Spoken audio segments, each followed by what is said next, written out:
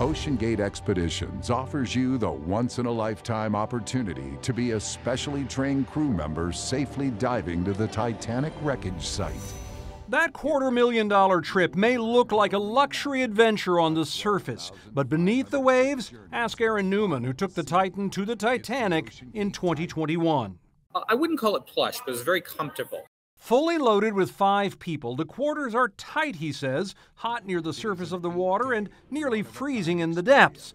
Propellers to move the vehicle and their controls seem rudimentary, although he and the company insist they are adequate. Not super complicated. So they have 2 sets of fans that, up and down and left and right. But communications, that's another story. The craft checks in with the ship above through a text messaging system every 15 minutes, relying on that system for safety and guidance. Former Navy submarine officer Van Gurley. So all those things we're used to now with GPS and Wi-Fi and radio links do not work under the ocean.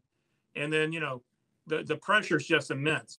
OceanGate says Titan's carbon fiber and titanium hull has proven itself against that pressure repeatedly. A monitoring system is set to warn the pilot of any problems, and even if everything else fails, Newman, who is now an investor in OceanGate, notes the vessel should drop its external weights and rise automatically. It is designed to come back up. So, the fact that there seems to be no clue as to Titan's whereabouts is deeply troubling to those who know the deep ocean best. The fact that this vehicle has not come back to the surface does not bode well. Either it's an entanglement issue or there's a broader set of series of failures that have it now on the bottom.